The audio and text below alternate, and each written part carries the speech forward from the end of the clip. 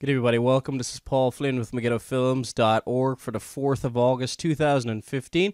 Just want to share briefly with you a quick message, a few minutes from a sermon preached by our minister in Lochbrickland Reformed Presbyterian Church in Northern Ireland. It's David Silverside. Now, this is part from a sermon which is called God's Grace in Our Words. And remember at church, not last Sunday, but the Sunday before that, and I remember this part of the sermon really stood out to me, and I just pray it'll be a blessing for you too. This segment is really just going to be called, Are You a Fool? And you can believe that you're very clever, especially in the world's eyes. You may have lots of facts in your mind, but unless you know Christ, if you're outside of Christ, you're a fool. Just want to play this part. Have you started? Are you a believer in the Lord Jesus, or are you a fool? You see, there's no alternative. You may think you're very smart by evading the gospel, but you're really a fool. It doesn't matter how sophisticated the method you use to put the gospel to one side, you're still a fool. Because in Scripture, a fool is a man who won't listen to God. The first fools were Adam and Eve in the Garden of Eden.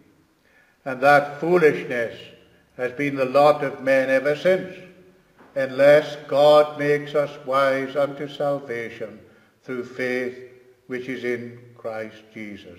Have you been playing the fool, pretending that you can progress, pretending that you don't need to listen to this gospel, pretending that your lot will be better in this world and you don't need to worry about the next? Remember the rich fool who laid up treasure on earth, and he said, Soul, take thine ease, thou hast much goods for many years to come.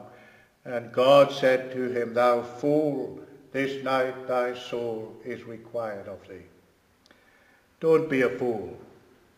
Be a fool in the world's eyes. They think Christians are fools. We are fools for Christ's sake. But be what the world thinks is a fool, but not a real fool. Believe on the Lord Jesus Christ. Are you progressing? If you're not a fool, and you've been made wise to believe on Christ, are you progressing? Is your wisdom increasing? I just wanted to leave you with that part. Especially the thing is, we can believe people are so wise, especially people who are not Christians, and they're so intelligent, and they can really impress us with what they know about various facts about their various things. But ultimately, biblically, you're a fool.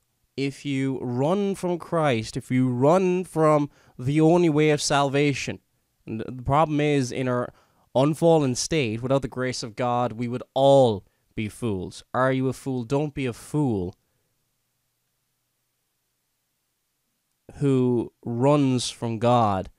Seek ye the Lord while he may be found. Seek wisdom. Be wise unto salvation by the grace of God and by the grace of God alone. May God bless you all. Talk to you on the radio show at the weekend.